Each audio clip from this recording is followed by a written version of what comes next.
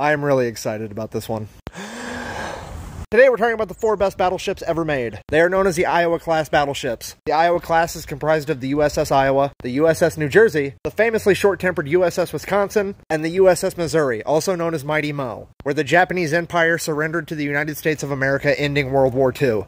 Weighing in at 45,000 tons, with 212,000 horsepower. Yeah, we're measuring in farm animals again. Yes, I know the metric system uses horsepower, but I'm okay with it. Because do you see the 3 big turrets on the battleship? Those are known as the Mark 7. Those 9 barrels have a maximum range of 24 miles. Not meters, not commie miles, fucking miles. And the best part, they shoot 16-inch shells. Those rounds are over 2,000 pounds apiece. Those are not Freedom Seeds. Those are fully mature red, white, and blue woods. I'm trying to tell you that when America starts lobbing the Freedom fraction-sized bullets at you, you're probably gonna have a bad time. That's not even all of its firepower. It's also got 10 Mark 12s that shoot 5-inch shells. It's like a Freedom by the Foot extravaganza. And then it's got 140 anti-aircraft guns and 52 autocannons. It's also got the best radar system of any battleship ever, meaning it's more accurate with all that firepower. So when you combine all that firepower with the accuracy, and the fact that it's one of the fastest battleships ever made, capable of traveling 33 knots, which is almost 39 miles an hour if you don't speak seaman,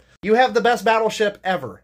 Cue the comment section. Actually, the Japanese Yamana had bigger guns and was way bigger. It was better. Yeah, it was bigger. It was also way slower. Way less accurate. So if it was daytime and the sea was calm, maybe it could take out an Iowa-class battleship. It's a good thing we have fucking 4 of them.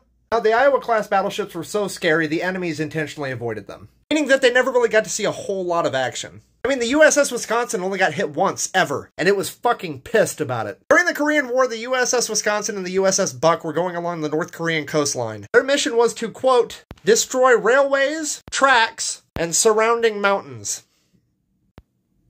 While conducting that mission, a single North Korean artillery emplacement fired upon them, striking one time with a 152mm round, creating a 30 by 20 inch hole in the wooden deck, causing almost no damage. At which point the USS Wisconsin turned all of its guns at the artillery emplacement and fired a full broadside attack. That is so much force that it would push the 45,000 ton ship 4 feet directly sideways from the recoil. Not only did they die on that hill, the hill died too. When the smoke cleared, the USS Buck sent a single radio transmission to the USS Wisconsin that said, quote, temper, temper. Thank you for watching. I hope you enjoyed it. If you enjoy my content and maybe like to buy me a beer about it, there's a link for that right here in my bio. If you're not watching this on TikTok, that link should be in the video description. That is also the link for all my shirts and stickers. Until next time, thank you for your service. Quack bang out.